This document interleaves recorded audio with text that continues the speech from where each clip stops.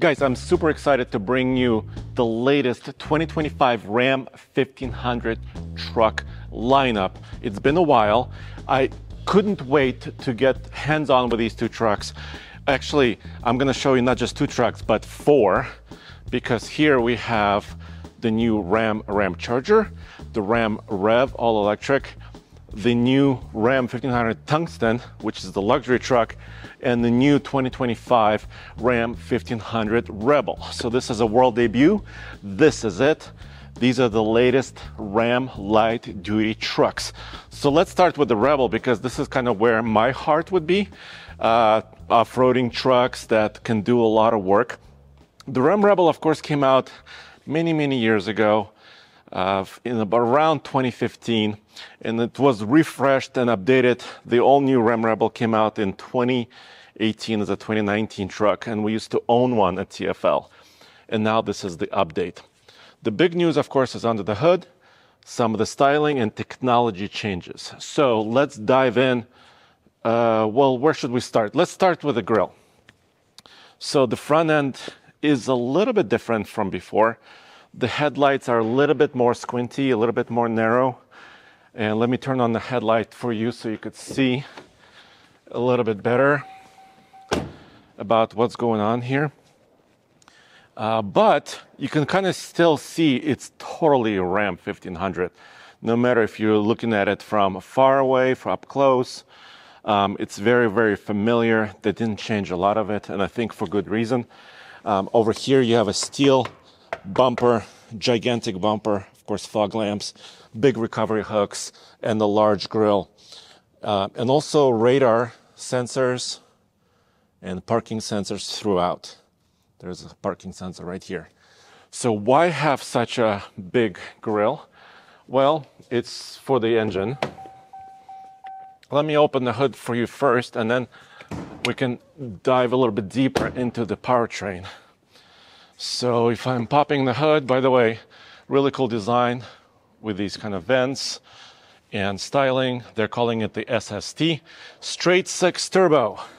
Yes, the V8 Hemi is no more for 2025 and beyond. And this is the new power plant that replaces it. It's a 3-liter straight six.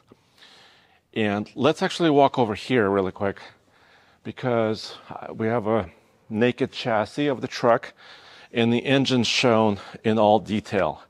This is pretty awesome. So I believe, judging by this cover, this is the high output version of it. So there's going to be two versions of the straight six turbo. There's going to be a standard one you just saw underneath the hood of the Rebel. There's going to be a high output version as well. Some of the parts are the same, but a lot of parts are very different, because the high output engine produces way more power. So you could kind of see two turbochargers, twin turbo. So one is down here, the other one is up here. They're relatively small, and 3 cylinders are feeding one turbocharger and 3 cylinders are feeding the other. And according to a chief engineer that I spoke with about 3 months ago, this is a perfect orientation where 3 cylinders are feeding each turbocharger for maximum energy recovery, as you're using that exhaust gas to pump more air into the engine as well. The high output version of the engine will be rated at 540 horsepower and 521 pound-feet of torque, which is a ton of power out of a small displacement, relatively small displacement engine. But according to the chief engineer also, they tested this engine to the latest durability standards of a pickup truck. So this is not a car engine that they're just taking out of a passenger vehicle and putting into a pickup truck. It went through their full battery of tests. Here you can also see the transmission. It's an 8-speed. The transfer case for the 4-wheel drive system with the drive shaft going forward. I think this is a cooler for the transmission. This is kind of cool to see it actually separate from this radiator stack up front, but don't quote me on this. I don't have all the latest details.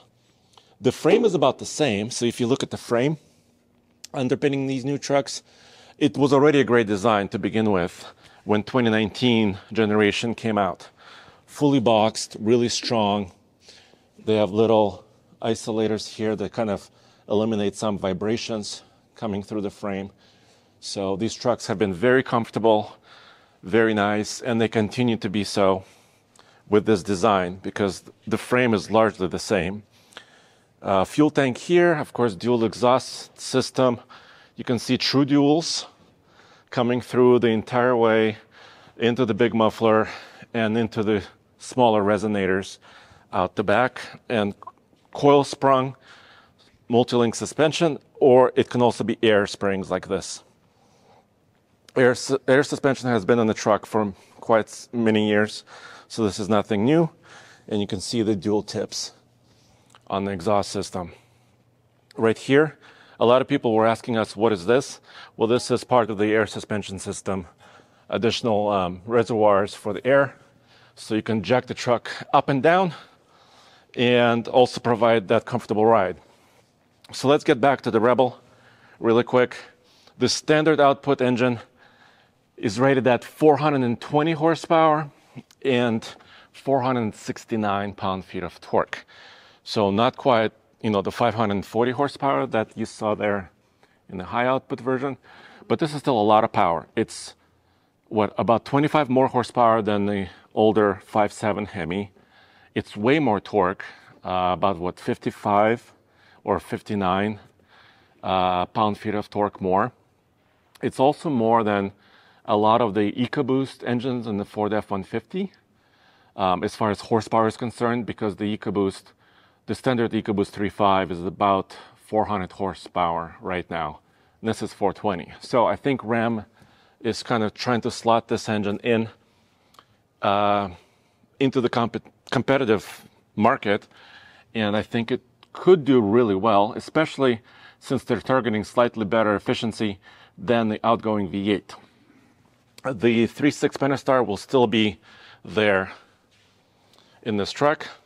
It's going to be a base engine, but of course the Rebel will have at least this standard output engine, and later on the RHO will be coming, but the RHO is not here at this event yet. The Rebel maintains its suspension and off-road cred with these tires, basically 33s, Goodyear Wrangler Duratracs, and this Rebel is riding on air. This is a pretty loaded truck, maybe with an exception of some leather seats, but take a look inside. As you can see, these Rebel seats are as cool as always, but not full leather. But the technology in this truck has been upgraded. You can get this larger than ever 14.5-inch central display, which is really high resolution and has, of course, the latest Uconnect 5 system. And as you can see here, the trailer brake controller emergency switch is here really well at hand. You can back up a trailer using this button, this little knob, and you can adjust gain down or up on the trailer brake controller here. So partially physical controls and partially digital controls. Of course, your transmission shifter is here. This is nothing new. Rear axle lock on the Rebel, and the center console is just about the same as ever. This is a premium Rebel, so it has an additional screen right here. From my standpoint, this basically looks black because it has a filter, so the passenger can enjoy some sort of entertainment without disturbing the driver.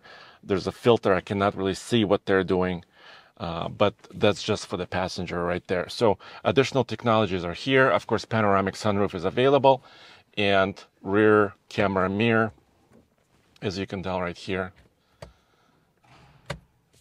right there, is also available. Pricing is not finalized yet. I'll tell you about some of the prices that some dealers published already at the end of this video. So now let's jump into the tungsten truck and then move forward. Of course, you've seen the Ram 1500 limited luxury trucks, but for 2025, there's the next level of luxury in a truck, which is this tungsten edition. You can kind of see a different front fascia, different headlamps, different treatment. And the body just kind of flows into the bumper. So in my opinion, it looks a little bit more like a big SUV, just at least when you're looking at this view of it, rather than more of a truck like the 1500 Rebel that I just showed you. Also, of course, 22s, high output engine under the hood, but the big story is inside. Let's jump in. Wow. So I knew, of course, that Ram and Stellantis are really great at interior design, and I didn't think it was possible to upscale it further, but they did. You can kind of see all the latest design on the seat. Of course, this is tungsten. This is heated, ventilated. There's a massage feature. The center console feels really, really great. There's a special VIN plate right here. Here's the screen. Similar size and similar features that I just showed you in that Ram 1500 new Rebel. But all of the materials have been upscaled. You can see even the headliner, visors, everything feels premium. And then look up here. So this has the latest Klipsch stereo system. It's super, super powerful. There's speakers everywhere, including the headliner behind me in the back seat. I'll show you a little bit more. There's a heads-up display. There is also self-driving level 2 system that will help me stay in my lane. And of course, adaptive cruise control systems are available here. And the steering wheel feels really, really great. Let me show you the rear seat right now. Yeah, this is sweet. By the way, of course, legroom is no issue. It's like a limousine. And you can recline this as before. This is one of my favorite features of the Ram. Really easy to do. It's a manual operation. Of course, there's more speakers, as you can see on the back of the seat. Klipsch. And just look at the attention to detail. Everything is just... I mean, there's nowhere that they kind of skimped. I mean, I don't see anything like that. Center console, large storage right here in the center. And of course, some controls here with plenty of charging, USB-C, USB, ventilated seats, heated seats. This is the truck that is really like a luxury limousine, really.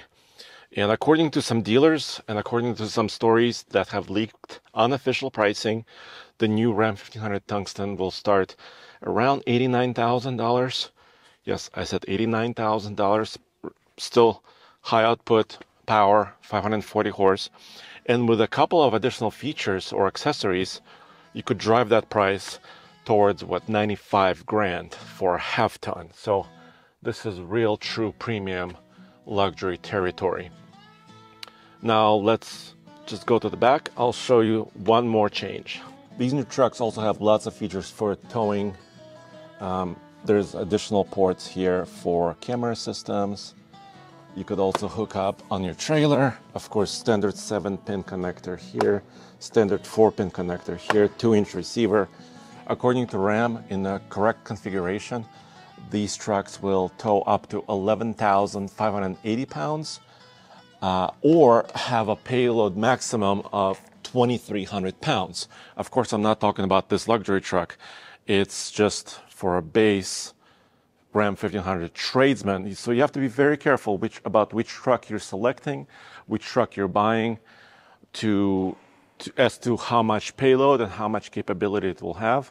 Of course, this has a 5.5-foot bed, latest headlamp, tail lamp designs on all of these trucks, and features you maybe are used to from other Rams, including the Ram box.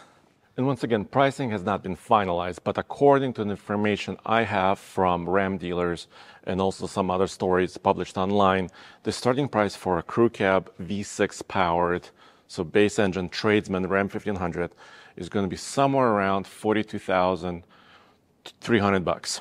That sounds like a lot of money, but if you compare it to some of the competition, like the 2024 Ford F-150 crew cab two-wheel drive, that one starts at about $43,500, but that one has a V8. So I think pricing is still quite competitive. We'll have to wait a little bit and see about the final pricing that Ram releases. I cannot wait to drive these trucks. All right, so now you saw the gasoline-powered trucks for 2025, but there are actually a couple more that are coming in the very near future. Here on my left is the new Ram 1500 Rev, and I actually did a full walk around of this truck several months ago at the New York Auto Show, so check out either oldtfl.com or tfltruck.com for all the latest on the Ram Rev. It's quite powerful, 654 horsepower from dual motors and up to 500 miles of range. Yes, huge battery. But there's something else. This truck, I want to do a full video just by itself because this is the new Ram 1500 Ram Charger, which is an electric truck, but it has a range extending system, which is the V6 Pentastar that's sitting under the hood for a maximum range of 690 miles.